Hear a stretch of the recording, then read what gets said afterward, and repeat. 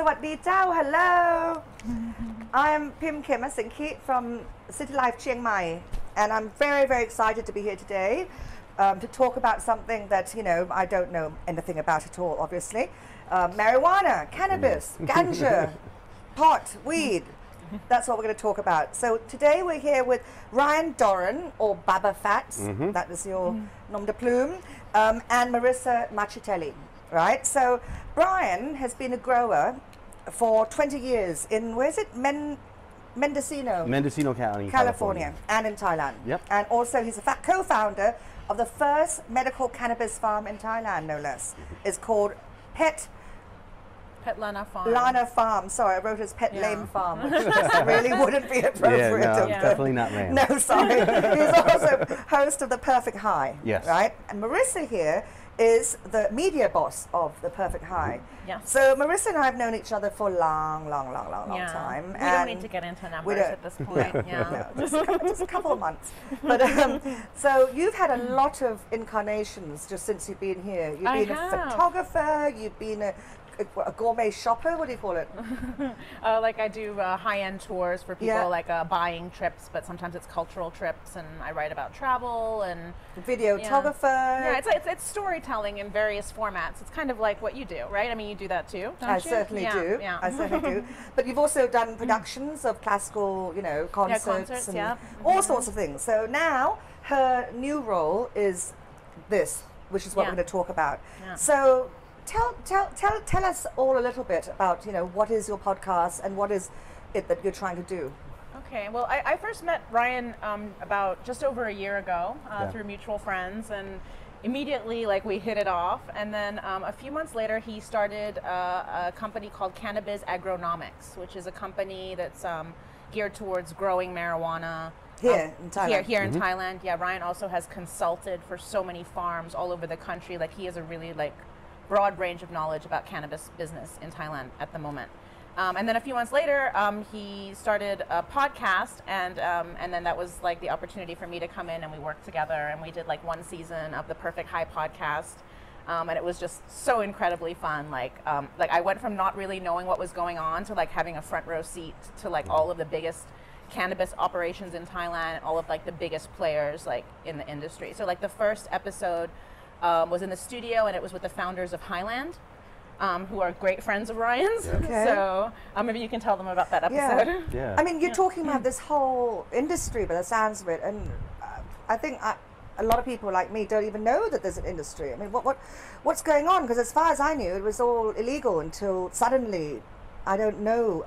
Is it legal? What's happening? Well, the industry is developing right now. I mean, you know, prior to 2018, the industry was all black market. It was all underground. There was a lot of, you know, big shipments coming in from Laos and Burma and stuff like that. So we weren't growing here? Not a lot. Not a lot of the stuff that you saw here in the country actually came from Thailand. Huh. If it was in brick form, it probably came from Laos, or it came across the border. There were people doing small production throughout the country. I mean, it's been like that forever. Every single house I've been to that has more than one rye of land, they've got a couple plants over in the corner that they use for their soup. They use for little things like that, not for commercial production. Growing up, you know, it was a normal thing. You'd go to a noodle shop and they'd have, you know, leaves in the soup, and it was perfectly normal in those days, a couple of years ago. Yeah. Well, at the Pet Lana farm, when we went there, they have a restaurant as well, and one of the things they have is like spice packets for noodle soup with ganja in it. Really? So yeah. And from what I've read is that they have hundreds of franchises throughout the country right now for their cannabis noodle soup. It's fully legal. It's legal. It comes from the farm. It's not produced with the flowers of cannabis. It's produced with the leaves. Okay, let's go back then, because for some of our viewers who don't know much about weed, marijuana, can you just explain like the basics right now to them? Sure. I mean, the basics of cannabis. It's a wonderful plant. It has uses for. I mean, you can use the entire plant in one way or another. It's from the industrial uses of the fibers, the seeds. You know, just recently I've seen a market for the leaves, which is very unique here to Thailand. Yeah. What do you mean? Why is it unique? Because, I mean, around the world, we would just throw the leaves away. The leaves really don't have a significant amount of medicinal qualities. They're not, you know, like, they're just leaves. But they can be used to make clones, right? Well, leaves cannot be used to make clones, but clones? a stem, you actually need the leaf and the stem. You need a little bit of the stem. Oh, okay. If you just try to clone a leaf alone, it has nowhere for shoots to grow off of it or anything like that. Okay. But so why? Do you think it's just because it's now kind of legal and it's a symbolic, you know, it's a symbol that everyone recognizes and people feel a bit naughty using it? Is that what you think it is? It's or very why? gimmicky right now. It's a gimmick. People want to say, okay, you know, we've got this cannabis, we have cannabis teas, and we have cannabis food, and we have all this cannabis stuff. But at the end of the day, it's just the leaves. It's because it's of this bizarre law that the government came up with that you can grow the plant, but then you can use everything but the flower, right? You have to sell the flower back. So then to the government. Right. So the only thing that they have to work with is the stems and the leaves, and then this came out of it. Yeah. I wish we could have sold it back to them, but it started out that we had to donate all the flowers to the government. Why? Because there was no they had nothing set up for, they didn't understand the industry. As we're just developing right now, they couldn't say that we're buying your cannabis for this price because they had no clue what they were selling it for. They had no clue what it was going into. A lot of it was for research purposes. When was this? Could you give us a kind of a timeline? 2019, we had our first, we started the farm in Petlana, and we donated over 2 tons of cannabis flower to the government. Oh, that's going to hurt. Yeah, you know, it was, yeah. I mean, it hurts, but it doesn't. You know, again, we understand where we're at in the industry. It's helping support the people try to understand what cannabis is, because we're so we're so young in the commercial cannabis industry here. You know, people think, oh, cannabis, you know, Thai stick, it's the best cannabis in the world. The Thai people have been growing forever. Yes and no. I mean, the people that were producing Thai sticks back when Thai sticks were coming over through the Vietnam era. A lot of those guys are 90 years old plus right now. The knowledge, there's a generation gap in the cultivation knowledge, and just as soon as they said it was illegal here, it was illegal. It was a bad thing. I mean, I've been here for 20 years, 18 years. Right. And I remember using cannabis and, you know, being as paranoid as you could possibly be. For various reasons. Yeah, exactly. But it has developed a lot. Now, we're in a stage right now where we're getting people used to cannabis again. They made this really weird law where, again, you had to donate the flowers and they give you the rest of the plant, which really has no use for us. Thai people are innovative. You know, like they were like, okay, if you're going to give us this, well, we'll make some money with that. And they are. And they are. I mean, if you look all over Chiang Mai right now, there's a cannabis leaf on every other coffee shop, and so true. So they're actually doing something with it, and I'm impressed with it. So where did this impetus come from to open? Because it, as you said, it was so strict for so long. I mean, it was, I didn't even think I'd see this in my lifetime. And then suddenly just boom, bang, a couple of years. Because the stigma socially against it is that it's such a lowly drug, right? Like it's, and actually that media stems from American propaganda created in Thailand since the 70s, like during the Vietnam War time when the drugs were a little out of control. I mean, it was never illegal before that. Thanks, CIA. Yeah, thanks, Grandpa.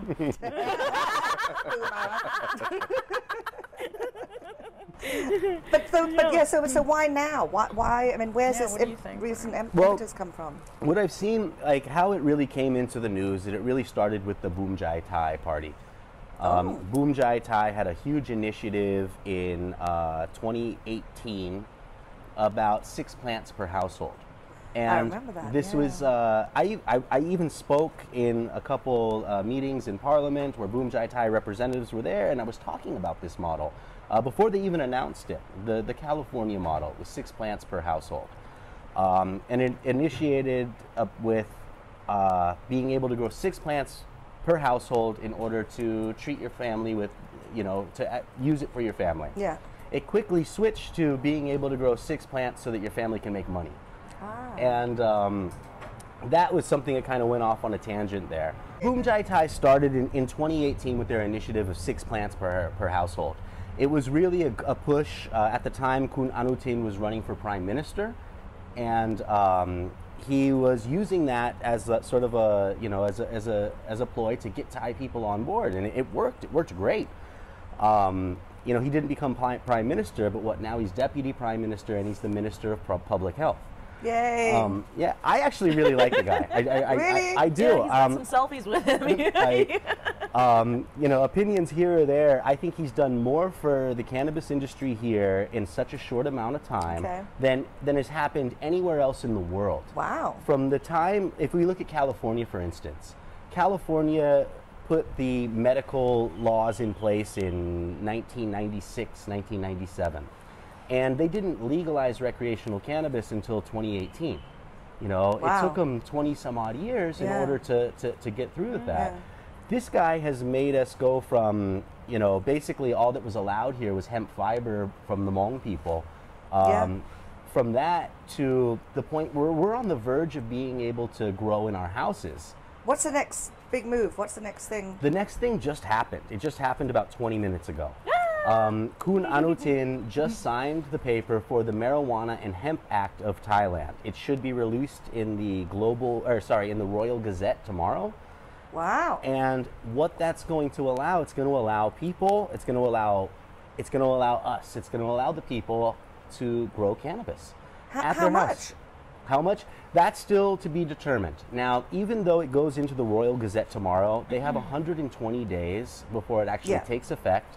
And they're going to take that 120 days to sort of make the roadmap to see how much people can grow, where are you going to register it, how are you going to grow it, how are they going to regulate it. So for purposes of research, I think that it would behoove you to perhaps give me some seeds, and I could perhaps, you know, For research For research purposes, I can definitely make that happen. Well, and the question I think everybody, including our photographer over here, wants to know is, can we smoke? Can we walk out in the street with a joint? I mean, what's the law now? As still smoking is still looked at as using drugs in their eyes. Smoking is still not accepted as it's not an acceptable practice of consumption at this point. Oh. Even though the bong comes from Thailand. Yeah. Like the one Thai word. I thought it's been moved off of the narcotics list. It has been moved off of it's been moved off of the narcotics list. So again, if it's moved off of the narcotics list, how are they going to tell us we can't smoke it? Like, I mean, it's a non-narcotic. Right. Like, if I wanted to smoke broccoli, I could smoke broccoli. Nobody could tell me not to. Okay, so right now it's still vague, but Yes. I probably won't go to jail if I... You probably won't go to jail. Like, a law that came into place on December 9th basically said that you can't be incarcerated for cannabis anymore.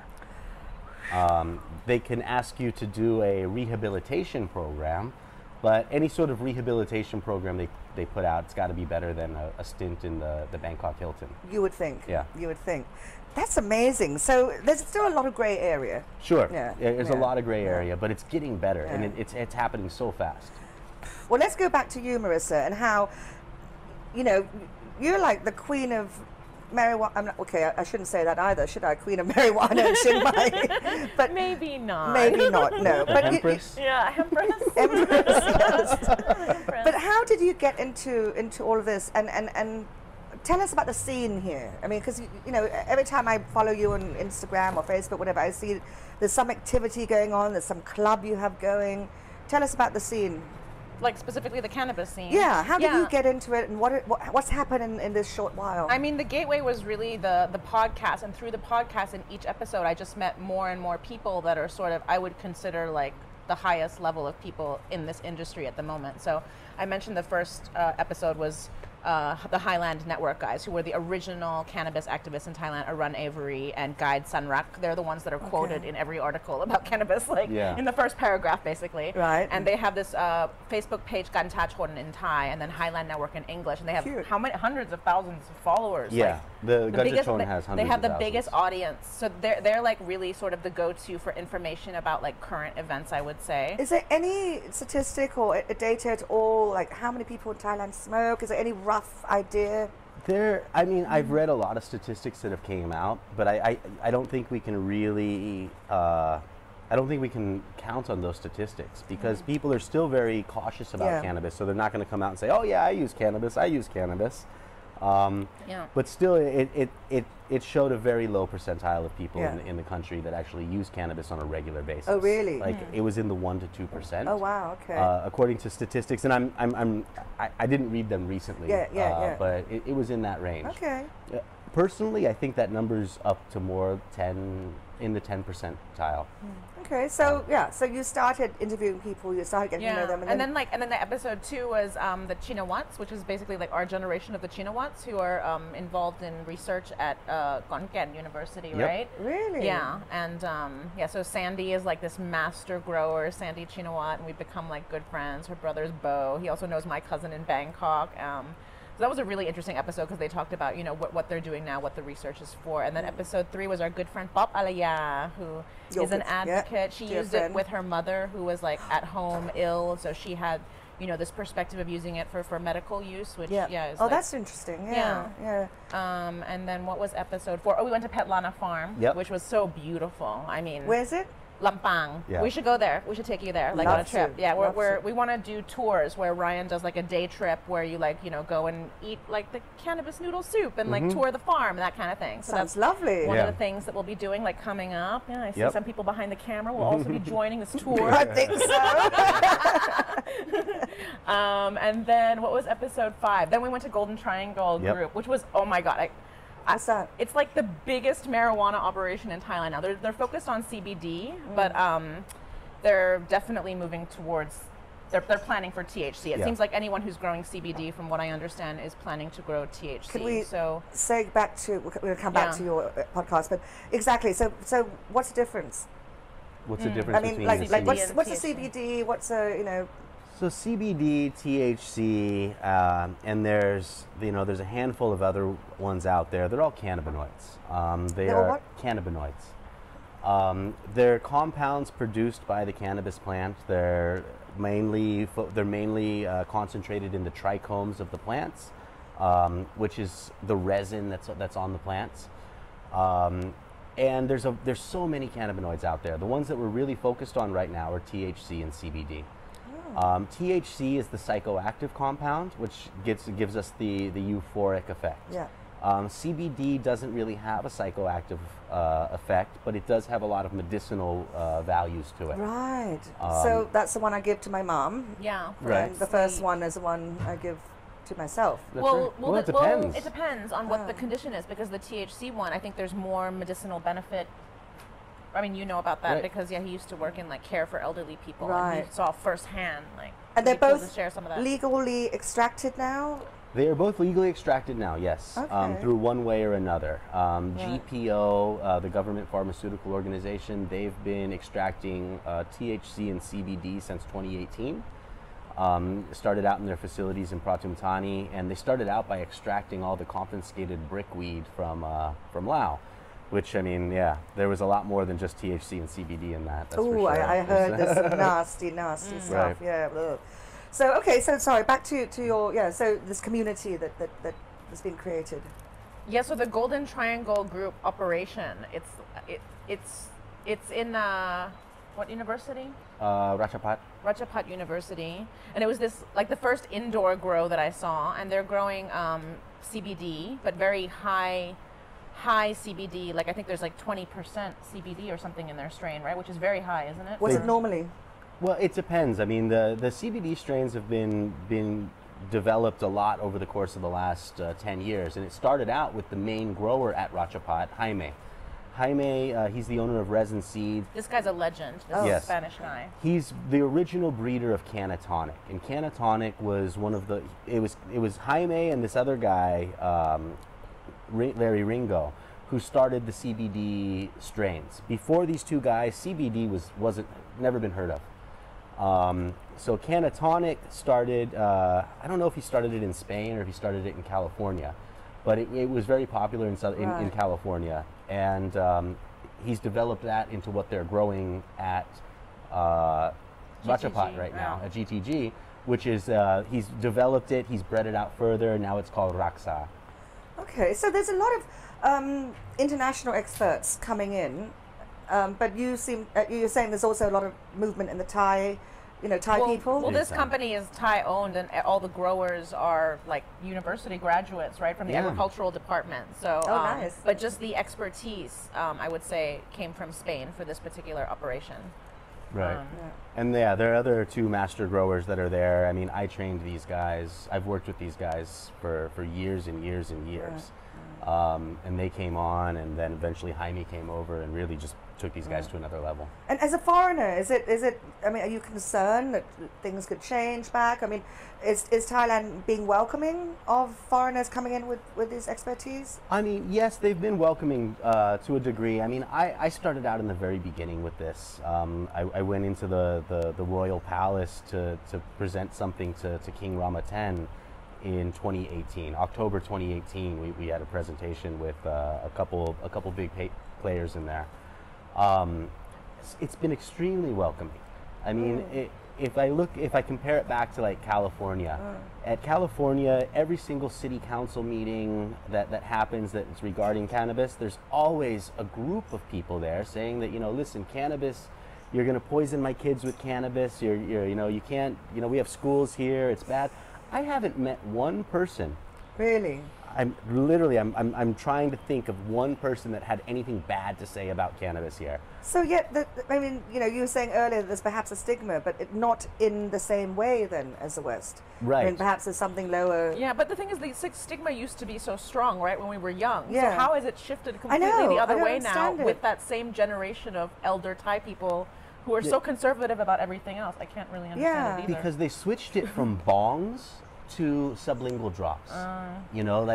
Still, I mean, a lot of people will look at people smoking a bong and say, okay, look at those lazy stoners. It doesn't look nice. But then there's like Prayut, like smoking a vape pen, right? No, he didn't smoke a vape pen. It was a yamong. Oh. It was yamong that he was holding up to himself, but it was. No, I saw the yamong one too, but there was also a vape pen one. You know, like how there was like some presentation where he had these like the Dr. Ganja guys? I'm pretty sure that was, it couldn't have been a vape pen because vaping is still very illegal here. Right, yeah, but maybe that will end soon, hopefully. Right. So vaping is still illegal? Vaping across the board. Cigarettes, nicotine, illegal. Still, it's not accepted as a smoking, cannabis isn't accepted as smoking yet. Right. They're going that way though, at least with the CBD, I've heard them talk. Yeah. So there's now this club you've got, or the OG Club. The OG Club, yes. Tell me about that. The OG Club is, it's going through a lot of transformations at the moment. What's OG short for? OG is actually a cannabis strain. It's one of my favorite cannabis strains out there, and a lot of people think that the OG in that means original gangster, but really it means ocean grown. It was OG Kush was ocean grown Kush. And they've used it. It means original gangster. Right now, a lot of people use it really as just original, as somebody who's been brought up in the game. Yeah. So what's the club?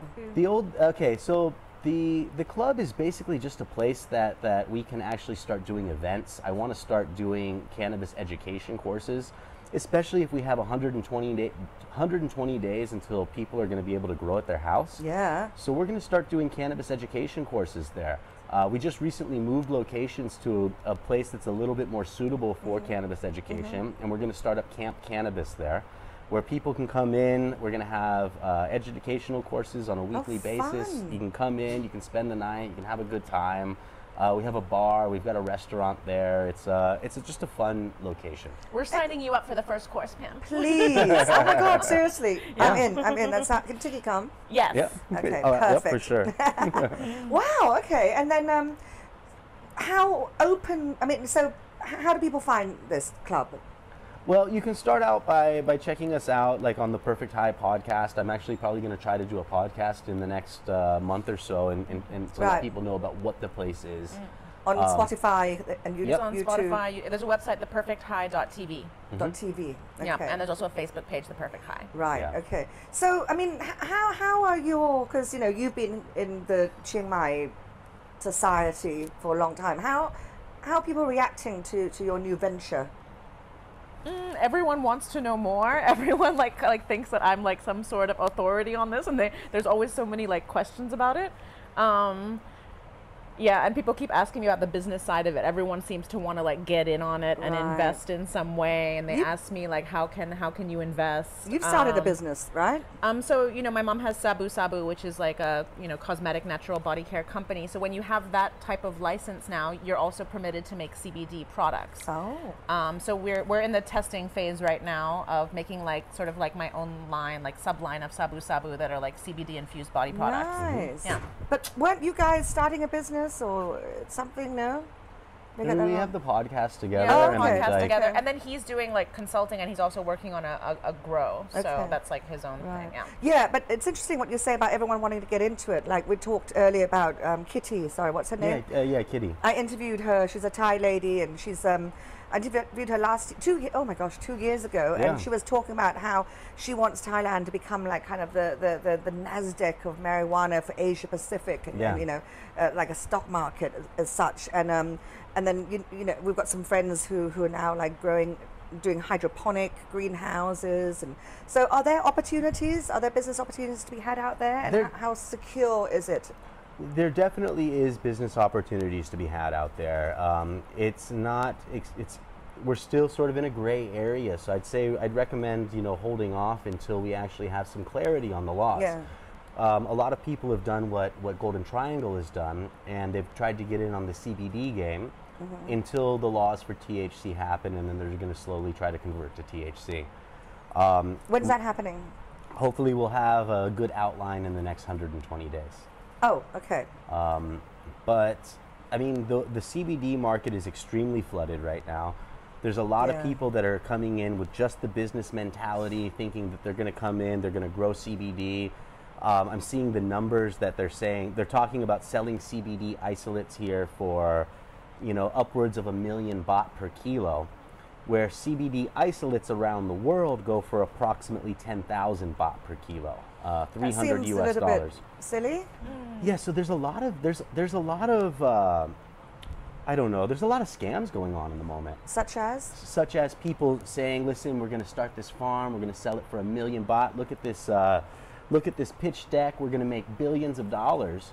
But realistically, the CBD market in the country, there's not a big enough market for it. If we're in a country of 60 some odd million people, and like I was saying, if the 10% of them, actually use it, we have 6 million people that are going to use a product. Out of that 10 million, out of that 10%, maybe 1% are going to be on a regular basis. Right. So we have 600,000 people that are going to be buying products. So wow. Okay. So do you think we'll ever get to a point of, let's say Amsterdam, where we actually become a tourist destination for this? It's been talked about. It's been talked about recently, talking about doing sandbox models for cannabis use. They haven't given us any structure of what that looks like yet. Who's they? How do you communicate? Who's they? Who's us? Is there like some kind of, how does information get out and about? I follow a lot of the Thai news, but great places to follow, Ganjachon, Highland. Ganjachon. Yes. Kitty, I mean, she's probably one of the most vocal activists, and and she's bilingual. She speaks, she's bilingual, so she gets all the information out in both Thai and English. Could you give us some links afterwards? Sure. Yeah, so we can share it with our viewers. So how are you seeing the future of Thailand's growth in weed? Green. Yeah. Green. I mean, yeah, it's definitely it's a green future. But there's a lot of things that need to be worked out. I mean, where I would like to see it go is I'd love to see the California model. What they did with Proposition 215 in California, I still think it was the best thing that they could have ever done.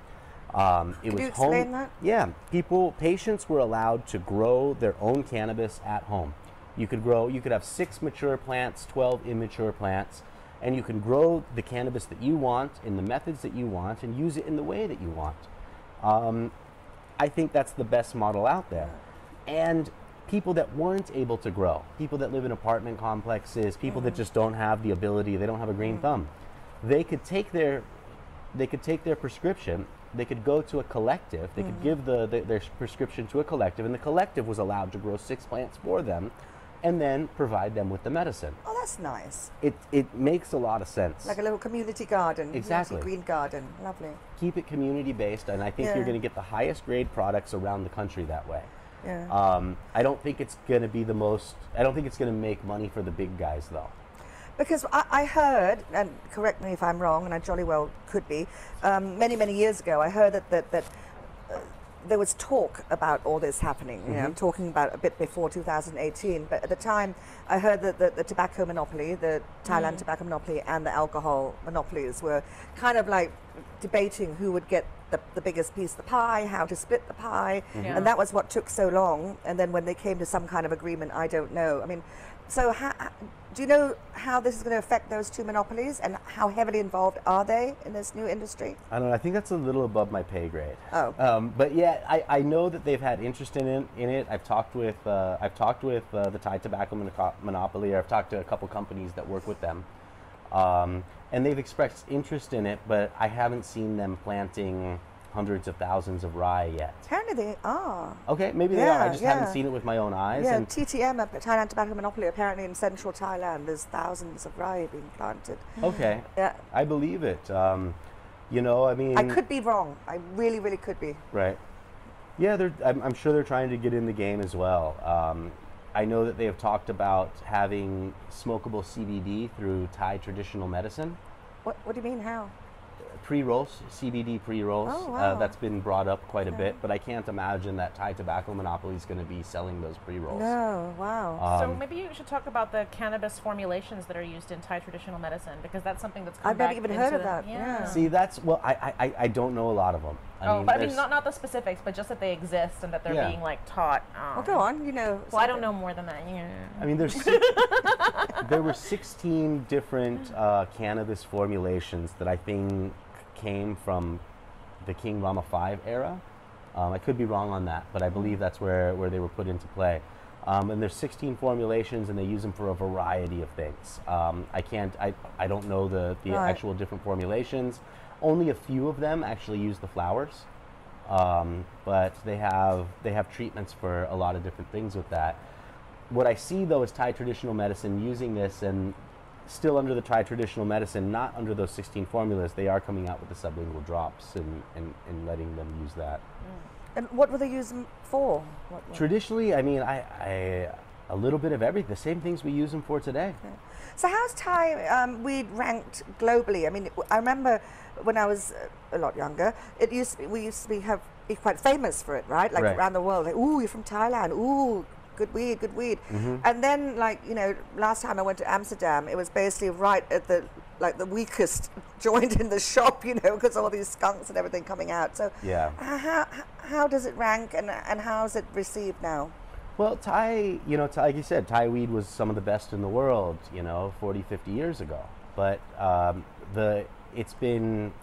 we've been under prohibition here for so long, and it's been very strict, that the rest of the world has had an opportunity to really develop their cultivation skills. While they're going up, Thailand was going down. They were forgetting everything. They weren't cultivating. So at the point it's at today, sure, I really do appreciate Thai cannabis, but if you looked at the grand scale of quality and all that, the Thai cannabis wasn't, you know, at least a couple years ago. It's getting way better now. But a couple years ago, like I said, it wasn't even really grown here. No. It was at the lower end of the quality scale. Right. So we're not going to get bricks anymore. I sure hope not. Yeah. So what about people who are still concerned about the harm? I mean, you know, could you address that? People who still like, ooh, scary, marijuana, stigma. Well, should ask them if they drink alcohol or smoke cigarettes, because those things are scientifically proven to be significantly more impactful on your health than cannabis. There you go. Right? They have no medicinal value whatsoever, and they're completely accepted by society. Yeah. Yeah, and our consumption of it is completely controlled, whereas this other thing has benefits, proven benefits. So where are you going to go next with you know, your journey? I mean, like as soon as these laws clear about THC, I mean, my whole goal here in Thailand from the beginning was to be able to create craft cannabis and craft cannabis products for the people. not the mass-produced stuff, not the gas station CBD products that you see. I want to make really nice quality products, and I want to make them with THC. I mean, CBD to me is more. It works great for a lot of people, but it's not where my passion is. Yeah. So hence the education, because you know, for me, frankly, a beer is a beer is a beer. Even okay, I don't have much taste. Wines, I don't even know the difference that much. So with this, I don't know if I would actually appreciate the craft behind it, right? So I suppose it takes a lot of education to get people there. Hence your latest initiative. Yeah. Yeah, and people are learning that, and you're seeing more and more craft users come out of the works every single day here. They're learning themselves. They're growing at home. They're seeing what the potential of cannabis really can be. So, and I don't want to do the mass production. I want to make really good, high quality products that can treat patients. They can be used recreationally, medicinally, everything across the board. How long do you think until we'll get there to that 120 point? days. No. To that point? No.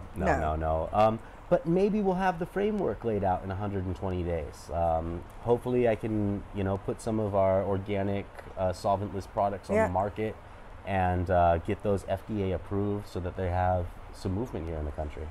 When we talk about the medicinal benefits, can you just, I know you're not doctors, but just a general, what's so great about it? Well, THC and CBD, I think the perfect medicine is actually a combination of THC and CBD. Now that medicine right there is used for a lot of patients.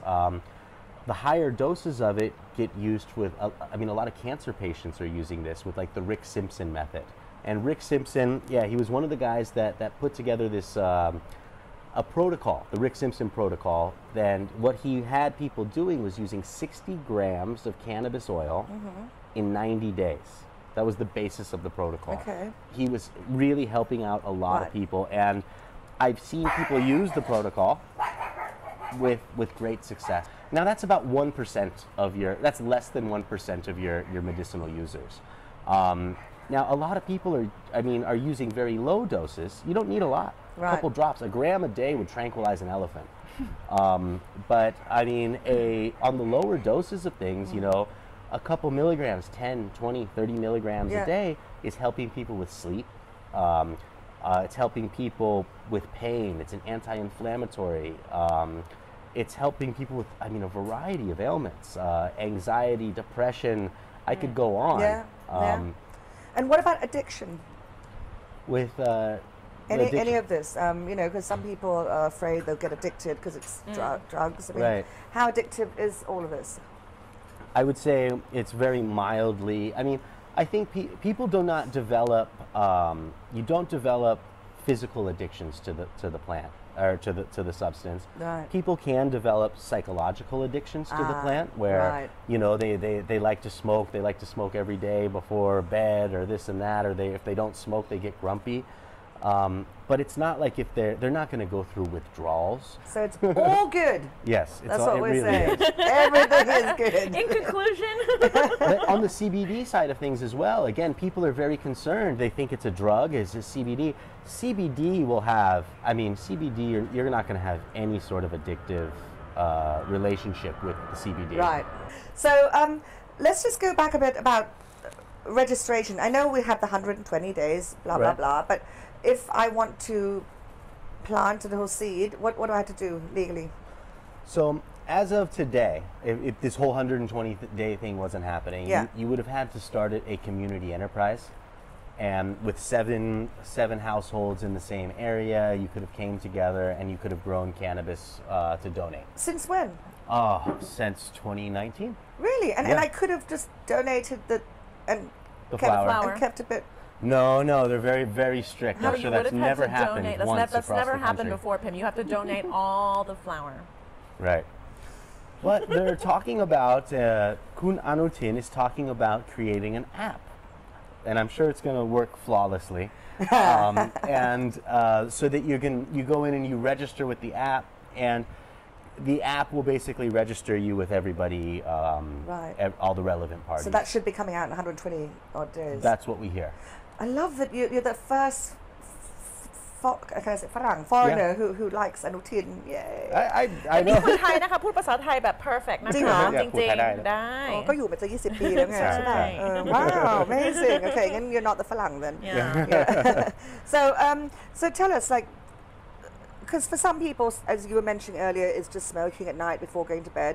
Whereas for other people, like yourselves, it's actually it's a community that you're bringing together. I mean, there never was a real community here, but now with people with knowledge and expertise and interests, and tell me about this loose community and what roles people have.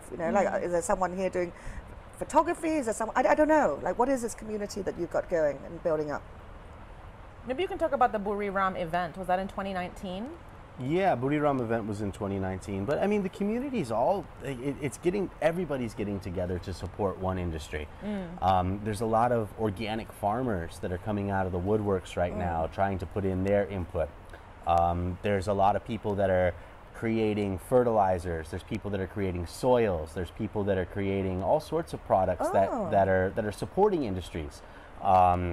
Like the guys up at GTG, one of their guys created all the lights that are there. Like, so he made all the lights.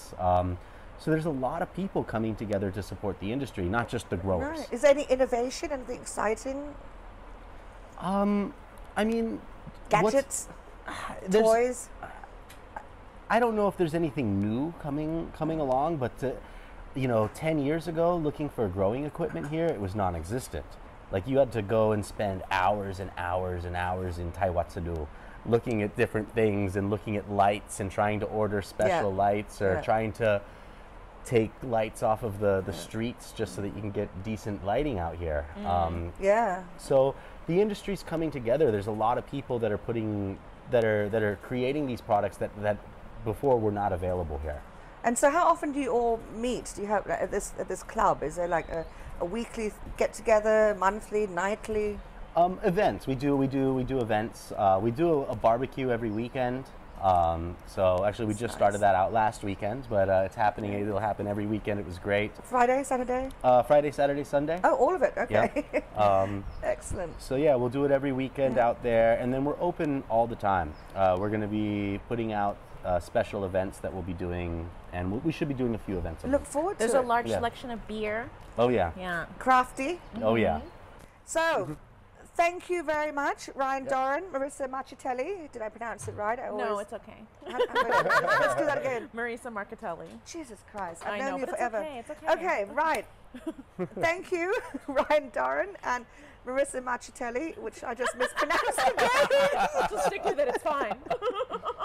Okay, damn it.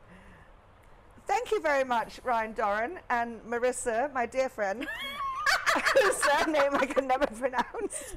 It's a mouthful, yeah. It's a mouthful. Marchitelli. There we go. So thank you, and it's been a really good conversation, and I've learned a lot. Yeah, and I can't wait to get those little seedlings. Yes. Yeah. Thanks for having us on your couch. 120 days. 120 days. We're getting there. Thank you. Sawadee Tao.